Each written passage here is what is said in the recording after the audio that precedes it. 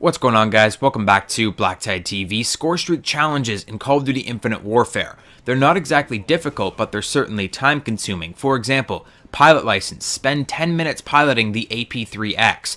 Walking tank, absorb 5,000 damage with your shield when controlling the RC8. On top of those, almost every single lethal score streak in this game requires you get 50 kills with each of them. These things take a long time, so you bet your ass that, like many other players in Call of Duty Infinite Warfare, I'm abusing the drop zone playlist right now to finish all of my challenges.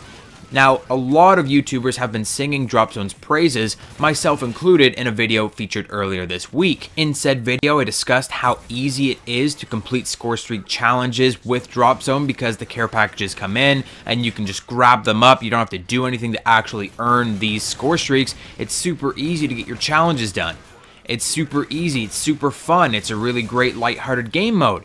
But as I started playing it, I started to notice this colossal flaw, and that is that care packages, or drone packages as Infinite Warfare likes to refer to them as, are broken. You cannot secure a drone package the same way that you could secure care packages in previous Call of Duty games. I feel like in previous Call of Duty games, care packages had more weight to them. They wouldn't move around once they came in. They dropped into a certain area, and they more or less stayed in that area for a good amount of time. In Infinite Warfare, drone packages seem to be weightless. They land and they can be moved by bumping into them, by being shot by bullets, by being hit by explosives. They can be moved at a whim. And this disrupts the owner's ability to secure that care package. If you haven't noticed yet, maybe you haven't been playing a lot of drop zone, or maybe you haven't been jumping into the drop zone trying to secure packages, but more often than not, you'll run into areas where care packages are just not securable. They just move around too much, and every time they move, the player character will drop square or drop X. Whatever your action button is, whatever button you use to reload, the button that you use to secure that care package, your player character will drop that button and stop securing the care package, forcing you to start from scratch all over again. And this is not the fault of the player. This is not the player holding the controller, losing their grip on the controller and stopping the holding down of the square button or the X button. I'm going to call it the action button. So say the player is experiencing this explosion. They're not freaking out and losing their grip and dropping the action button. It's the actual in-game character that drops the action button when a care package is moved. This is a huge problem. We should be able to lock on to care packages and secure them, because I've even done this myself when I really wanted a certain care package out of drop zone. When I was going for certain challenges, I would just run up and shoot at a care package that one of my teammates or one of the enemies is trying to take, and it would just move a little bit and knock them off course. They would not be able to secure that care package, and then I ran up and secured it before they could lock onto it again. This is a huge problem. This is not something that I've ever seen before in a Call of Duty game. I don't ever remember this happening in any previous Call of Duties. I feel like it's because the drone package is so light. You can just knock it over. You can literally jump on it and it will move. Not to mention that, especially in drop zone, these care packages or drone packages will fly in and land in very heavily populated player areas. So they'll often land on debris, such as previous players' weapons, previous players' bodies, and other pieces of equipment, things like that sort, and they will land lopsided. And if you go to secure those care packages, they will start to slide if you bump into them too much. And as they slide, every time they move a fraction of an inch, you're going to lose square, you're going to lose X, you're going to lose your action button, and you won't be able to secure those. You more or less have to knock all of the care packages down off the debris, out of the way, before you try to secure them, or it's never going to happen.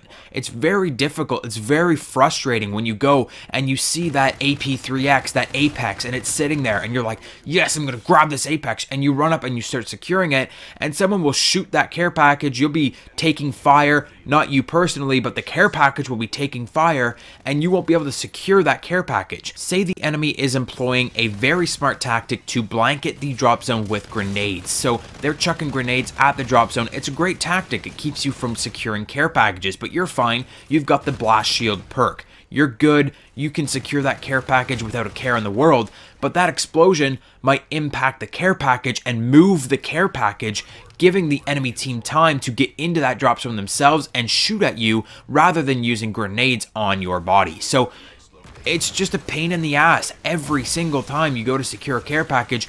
it can be disrupted, and that will ruin your entire drop zone experience. Let me tell you, when this happens to you enough, once you've noticed this, it will drive you nuts. You will think at first that, oh, I'm just dropping square. Like, I personally am just losing my grip on the square button, the X button, the action button, and I am not, I don't know, a good enough player to keep holding on to that button. Maybe my hands are too sweaty. Maybe I'm slipping off the button. Maybe the pressure sensor in my controller isn't exactly up to par. It's not up to snuff. The controller isn't charged all the way, so the sensors aren't actuating at a full capacity. Maybe there's something just going on there. It's not a big deal. I'll be able to secure the care package next time.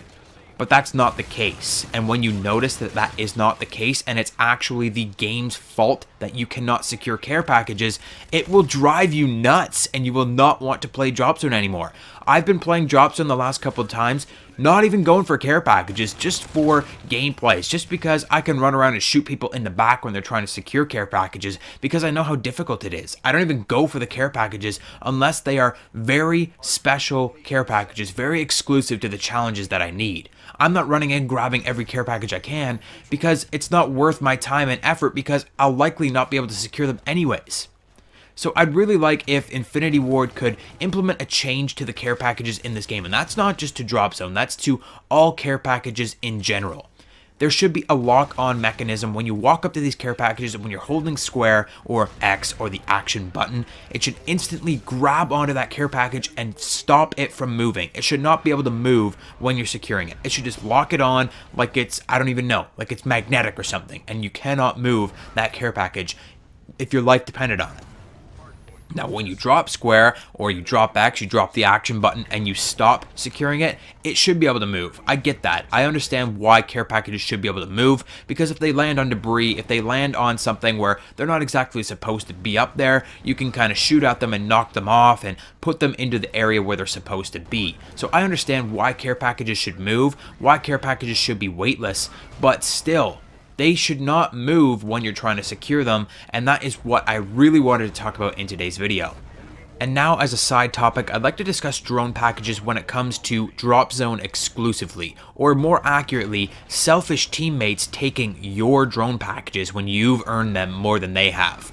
If you were not aware, the way that drone packages work in Drop Zone is the first player into the next Drop Zone, as long as they stay alive, as long as they stay within that hard point within that Drop Zone, every care package that comes in belongs to that player character. So say I'm the last player on the team. I have been in the Drop Zone for a total of 1 second, and everybody above me has been in the Drop Zone for, I don't know, let's say a minute. Even if I've only been in the Drop Zone for 1 second, I can enter the next Drop Zone before it turns. It turns into the next Drop Zone. Every single care package, as long as I don't die, as long as I don't leave, belongs to me now. Every single one. I can secure them all before any of my teammates can. In fact, as long as I have first dibs, I can secure care packages on top of my teammates. Now, if you're not all the way up to speed in the Call of Duty franchise, this has been a feature for quite some time. If you own the care package, you can actually secure it on top of your teammates. Your teammates might be trying to secure that care package. You can secure it twice as fast, and you can secure it at the same time that your teammate is trying to secure it. So it's a great preventative maintenance feature to really keep teammates from stealing care packages. And trust me, I know that there are players in Drop Zone that run into the Drop Zone and grab a great streak, even though they don't really play the game mode apart from grabbing that one streak. And that is a big problem, but that's a problem for another day. For now, we need to talk about care packages in the Drop Zone and players getting dibs on those care packages, because I feel like the dibs system doesn't really work well. With the first player that enters the hardpoint getting dibs on every single care package, it just doesn't make sense, because that one player might have just ran into that hardpoint ahead of time and didn't do anything to help defend the last one, help get any kills. That player might be the worst player on the team, and they might just know where the next hardpoint is, or get lucky and land in the next hardpoint before it changes. That's not right. The player that gets dibs should be the player that either has the most kills or has the most time in the hardpoint. Now, if I was personally in charge of the drop zone playlist, I would make it so 4 total players have advanced access to the care packages. 4 total players can grab care packages faster and on top of their teammates, and those 4 players would be 2 players from each team, 1 player with the highest amount of kills and the other player with the highest amount of time in the hardpoint, because these are the players that really are doing the most for the team. These guys are carrying the team. They deserve the care packages more than Joe Blow, who walks into the next hardpoint and gets lucky by grabbing the first care package, which happens to be an Apex. It should go to the players that really deserve the care packages, not any random guy, the first guy to get to the next one, the fastest guy. Not really fair like that.